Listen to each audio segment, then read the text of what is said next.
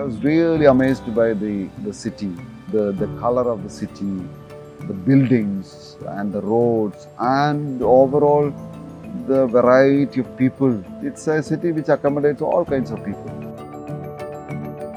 Howrah station is one of the oldest stations in India. Has a footfall about 10 lakh passengers every day.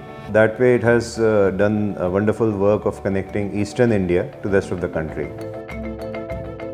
Howrah railway station and its vicinity is highly populated, and it's with all kinds of people, a lot of poor people also, a lot of working class people.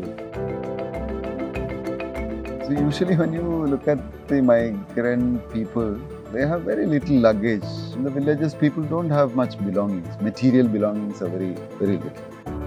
But wherever they are, what connects them to their own homeland is their own memories, people carrying their memories, and the railway station taking them to further places. Howrah is a very important place for the people of the country. And art is a very good medium to interact with people. So I approached Art India Foundation and Asian Paints, and we formally applied to them to do a project here, and they have chosen the Riviera Wall for this Donate a Wall project.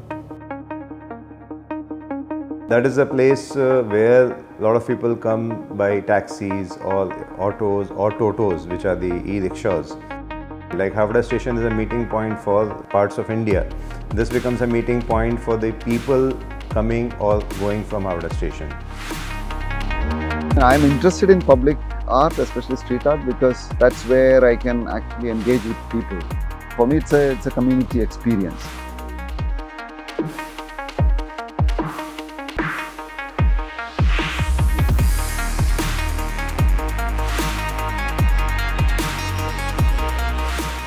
It's a miniature of the large number of people coming and going, passing through the station. What I portrayed is people carrying their memories of their own homeland.